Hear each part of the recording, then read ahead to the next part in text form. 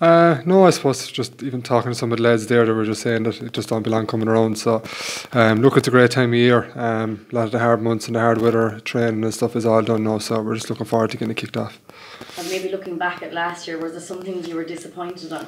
Yeah, sure. Look, we're disappointed. We didn't progress. You're always trying to get that one step further. Obviously, the PRC put us out last year.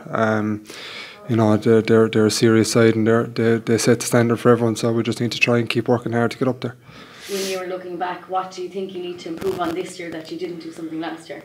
It's probably be a bit more clinical in big periods of time. You know, so we had plenty of chances to try and push them a bit closer, and we didn't take it. So look, we're not looking any further than Saturday night. So we'll drive on and try and get a result against a very good team. You have Adare first. What are you expecting from them? It's the same you get off them every year, and it's a good, tough game. They're very well organised, very well coached side. Look, realistically, there's nothing between any of the teams on any given day, so we're just trying to turn up ourselves and give our best performance, and we'll see what happens then. Is there any major injury concerns in Kilmallock club damage? No injuries, no. Kieran O'Connor is the only one, so he'll be out for the first 2 rounds, but after that I think we should have a full bill of health.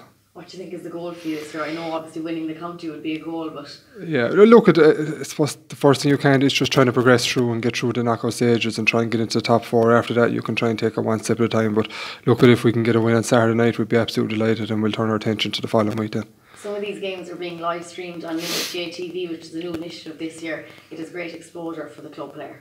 Absolutely, yeah, and not even that, even like most towns and everyone has friends and family that are abroad in Australia, England, America, and I have friends and family that are away and they get to go back and watch the matches, and not just Kilmallock people, you know, Limerick people, so it's great, great initiative, so long may it last.